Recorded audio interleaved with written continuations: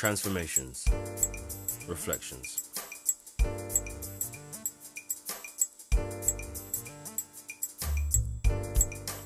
Compared to all the other types of transformations, you would think the reflections would be easier. I mean, all you have to do is reflect the shape. How hard can it actually be?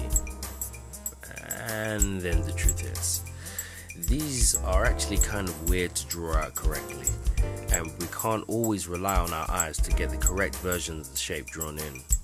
But no sweat, we have it cracked.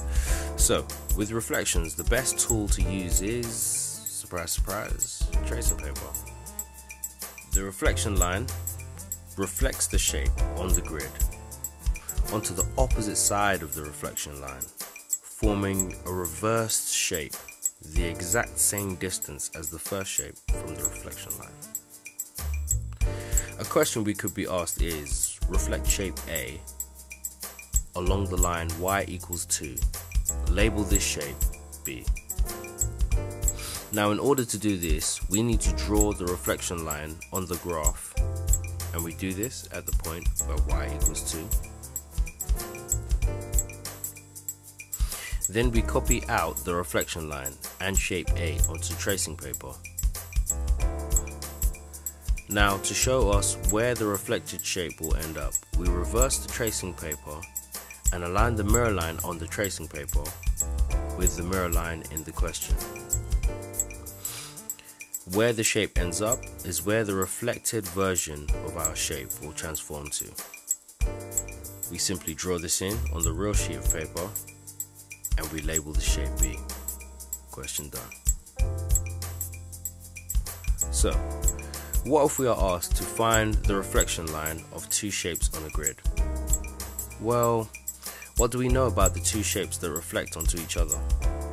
We know that they will be equal distance from the reflection line. So, if we matched all the corner points from both of the shapes to each other, and then we mark the halfway points between the lines that we've just formed, all we have to do is match up these halfway points, and this will reveal our reflection line. And just like that, question done, on to the next.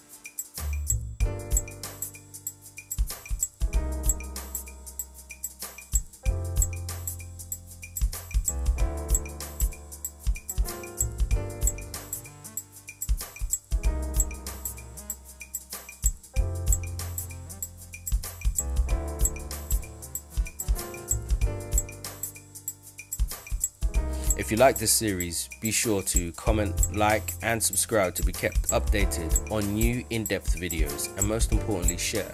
I mean, what's the point of knowledge if you can't share it, right? And if we can make some people not give up on maths because of these videos, then our job is done. Thanks again for watching and for learning. Peace.